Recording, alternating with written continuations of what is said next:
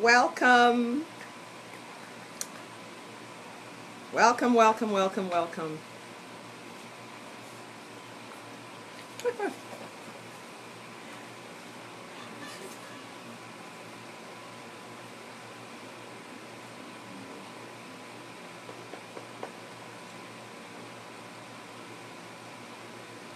Today is our third session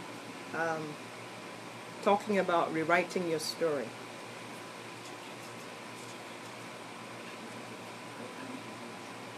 It's been an extremely beautiful time just getting the feedbacks and just loving the responses we're getting. My team and I have been praying. We've been very encouraged by your feedback. Apparently, a lot of people have stories that they don't want to end the way it's going right now. And I'm one of those people, so it's easy for me to relate to what I'm talking about. Rebecca, thank you so much for joining. Rebecca and I have been, childhood friends. We rode chopper bicycles together in Apapa, Nigeria, Lagos. And I'm happy to have Rotimi on. Pastor Rotimi, thank you for joining us all the way from Abeokuta. Rebecca Cooper, thank you so very much for being here.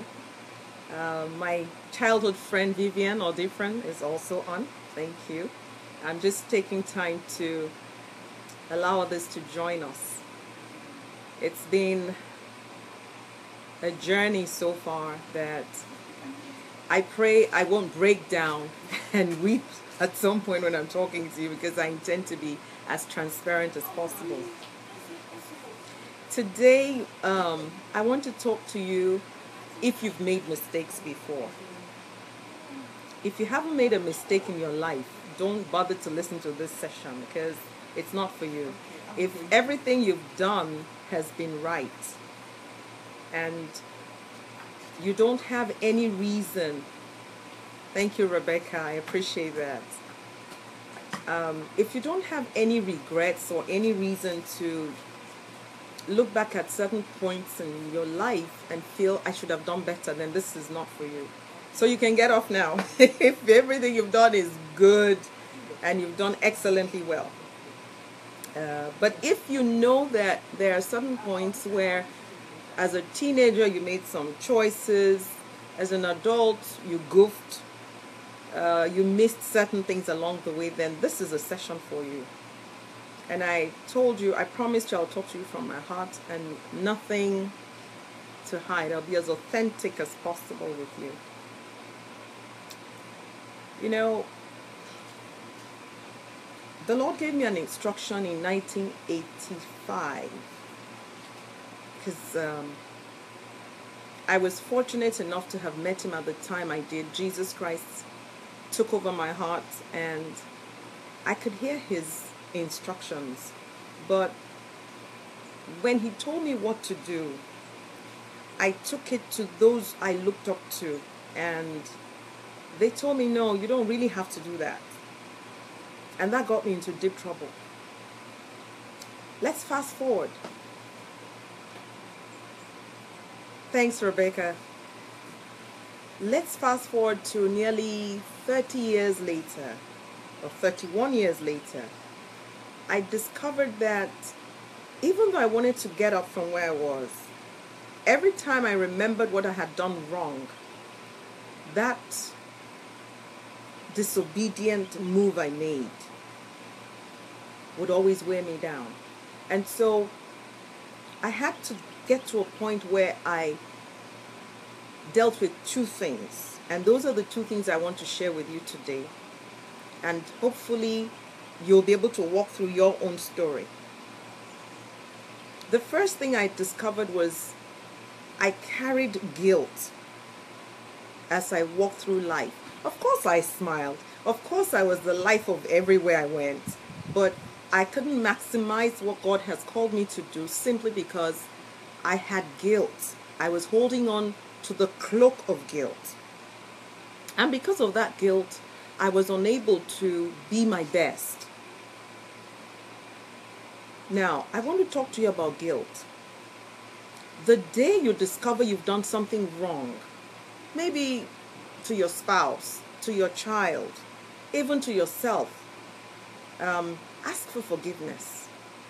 And the moment you ask for forgiveness, you have that forgiveness imparted to you. The next thing you must do is address the spirit of guilt. Address that which comes often to accuse you. Let me give you an example. I have a friend who was pregnant while in college. And she went ahead and had this child. And from time to time, the enemy would remind her that because she had a child outside of wedlock at a young age, that's why her life is not prospering, which is a lie. Guilt destroys the movement and the trajectory of your life. So I want to encourage you this afternoon, if you feel any sense of guilt, it's not from your Creator. It's probably from those who are judging you. It's from those who are telling you you've done a bad thing. Yes, maybe you did a bad thing, but who is the one to judge you? Who is the one to condemn you? Who is the one to measure whether you've done right or wrong? There are only two people, and those two people are yourself and the one who formed you, the God who created you. Guilt is something that most of us carry, particularly when you're one who fears God and you don't know how to break free from it. The best way I can tell you is address what happened to you. Like I said earlier, the last video when we had the discussion, I said to you, don't let anything be swept under the carpet. In fact, I have a few people who've gone through the process between Tuesday and now who are just getting a release supernaturally because they took the exercise seriously. The moment you walk through that and God forgives you and you forgive yourself, you break free from the spirit of guilt. Guilt is a very strong force that keeps you stagnant. It keeps you at the barest minimum of what God has for you. Things have happened, bring it under the blood of eternal covenant and move on.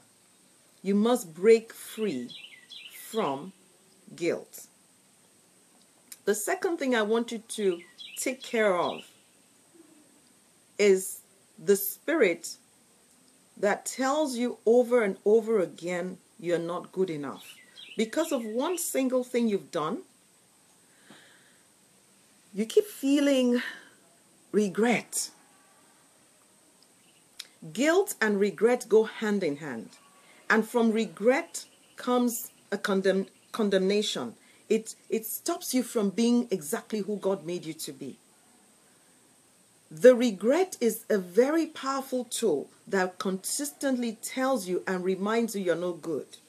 It tells you everybody around you doesn't like you. It tells you you failed, you can't get up again. To rewrite your story, you must kill guilt. You must destroy regret. And how do you do that? You embrace the love of God. You're more than this. Now, I'm going to try and explain something to you. I pray the Lord will make you understand it more than I can say. There are two, I want you to look at things from the aerial point of view. I want you to place yourself, imagine yourself as sitting in a high place and looking down at mankind and what is happening on the earth. There are two forces that control this world. One is a force of darkness. The other is a force of light. The darkness is ruled by the powers that want to make you feel subservient, make you feel you're not good enough. Darkness is not the absence of light. Darkness is an entity. It's a personality. It likes to take human beings, spaces, nations and control them. So darkness is there trying to destroy. But then there's the light. That is the kingdom of where the beauty of the Lord is available to you and I. The light of God is available to you and I. Now, these two forces are fighting for you at any given point in time. And I use the word fight because there's a tug for your soul. There's a tug for your attention. Now, whenever there's this tug from the dark kingdom, you find easy and quiet. A child is raped at an early age. There is incest in the family. They will do anything to destroy the child as young as possible. Parents are telling you you're not worth it. Your siblings are doing better than you, and you keep on having darkness speak to you over and over again.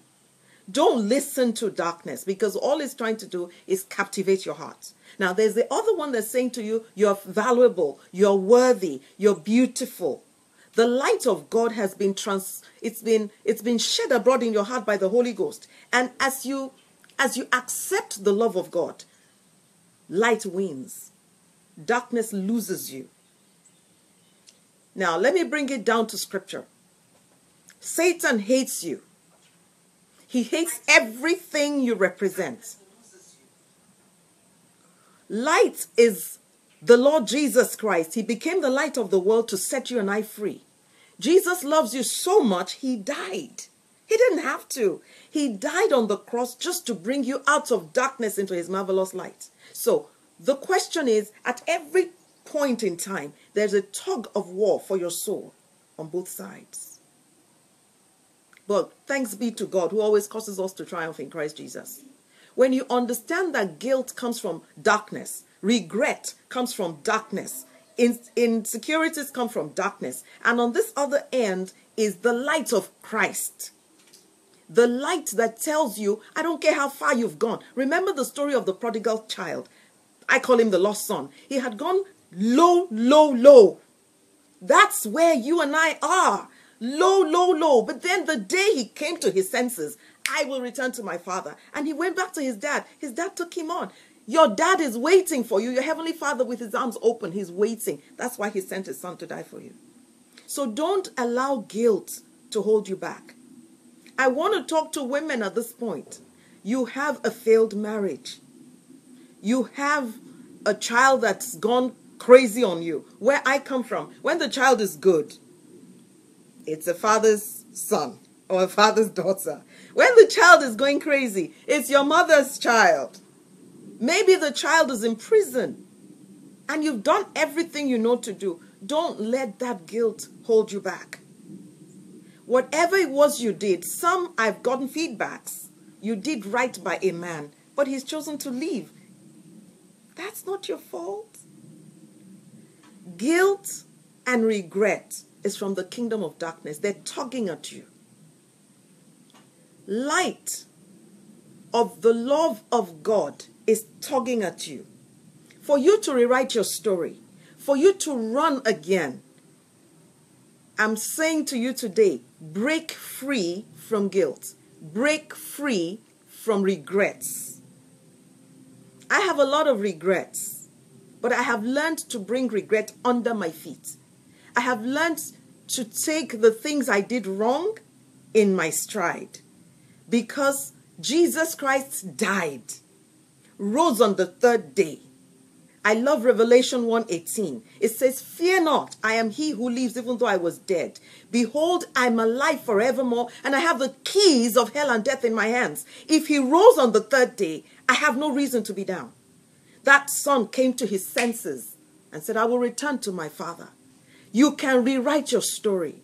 Break free from guilt. Break free from that sense of regret. Remember the one who loved you so much. His beard was plucked just to have you back. What kind of love again do you want? I want you to embrace the love of God. That's the only way you can heal. That's the only way you can gather momentum. That's the only way you can stand again and look your enemies in the face and tell them, like Jesus told that woman when they brought her, she had committed adultery. Jesus said, which one of you has not sinned before? Throw the first stone. Throw the first stone if you can. Who hasn't made a mistake? Who hasn't done something wrong? Don't let the devil hold you down with guilt. You can only rewrite your story as you understand the love of God for you. Embrace it. Walk with it. Run with it. When people have something to say, let them know, I know the one who made me. I know the one who loves me. I know the one who gave himself for me. There is still a better day ahead. My brothers and my sisters, there's nobody, as long as you're walking in this flesh, that will not fail, that will not fall. You get up again. Don't listen to anybody.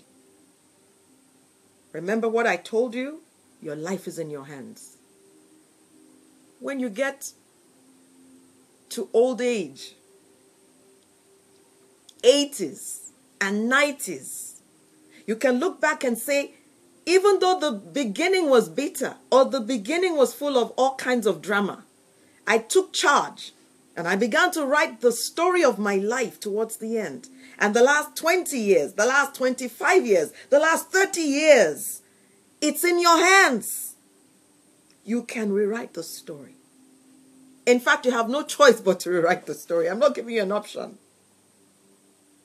So, let's look at a gentleman called Saul in scripture.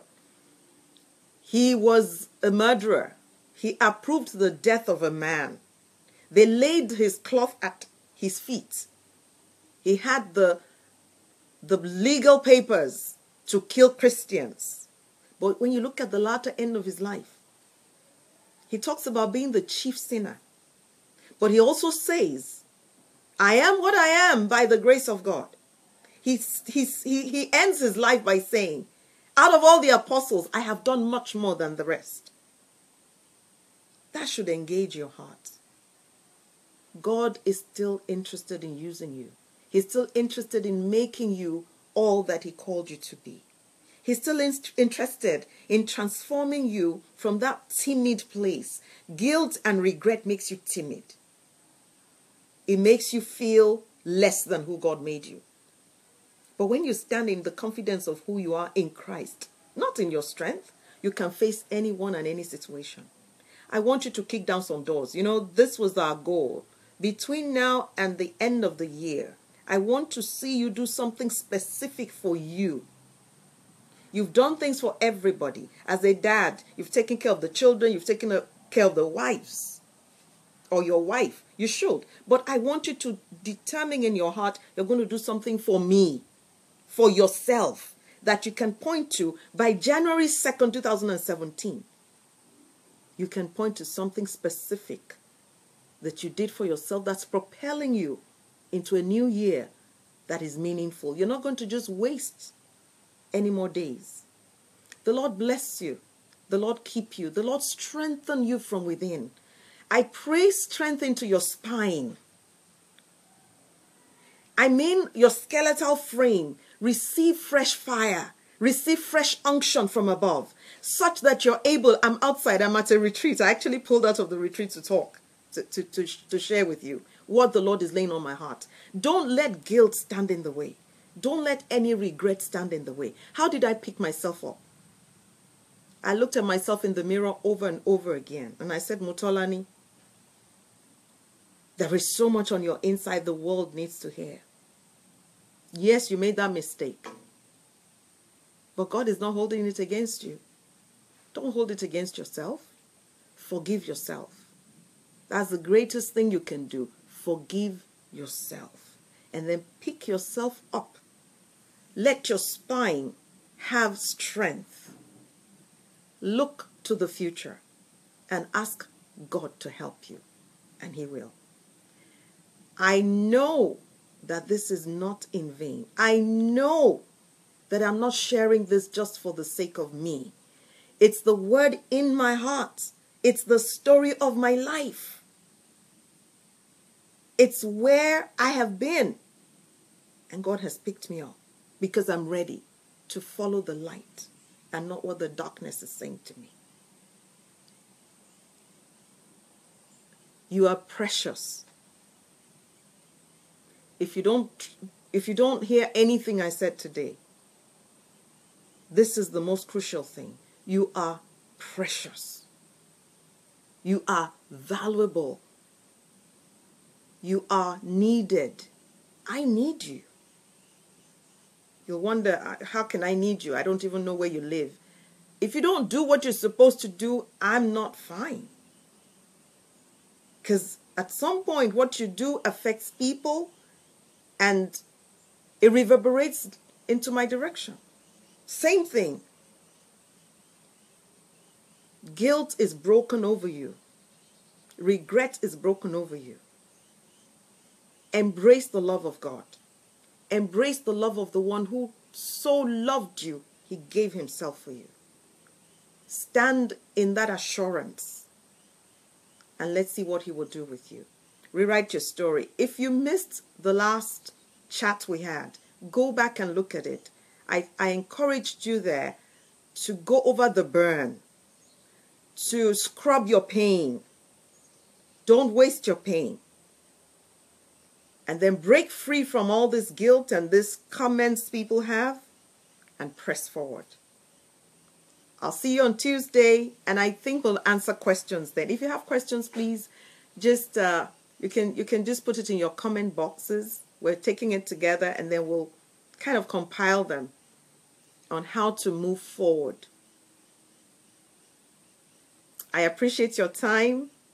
Have a wonderful weekend. Take care of yourself this weekend. Do something fun. I know you like to go to church and but do something fun. Go dancing, go bowling, go swimming. Just do something for yourself. Take yourself to the spa. Enjoy life. Yeah. That's what Christ died for. Until Tuesday, God bless you.